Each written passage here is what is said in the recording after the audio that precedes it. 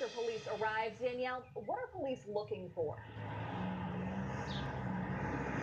Well, Derek and Leslie, police are crediting a very observant witness for helping them trace 3 armed suspects involved in a jewelry store robbery in Niles back to this home here in Warren. We are on Parkins Wood Drive. Police tell me they traced a license plate to this address. When they arrived, they say 3 men were in the driveway and all 3 took off. One is now in the Trumbull County Jail. 35-year-old Zachary Bradford is charged with aggravated robbery connected to the robbery at Direct Jewelry Outlet on Niles Cortland Road that happened early this afternoon.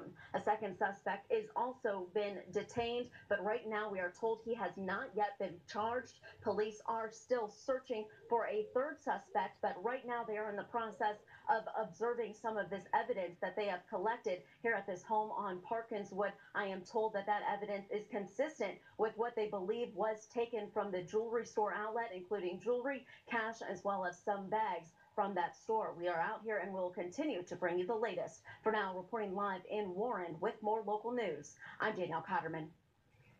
Thanks, Danielle. Also in Niles, police are investigating a possible theft at the Verizon wireless store.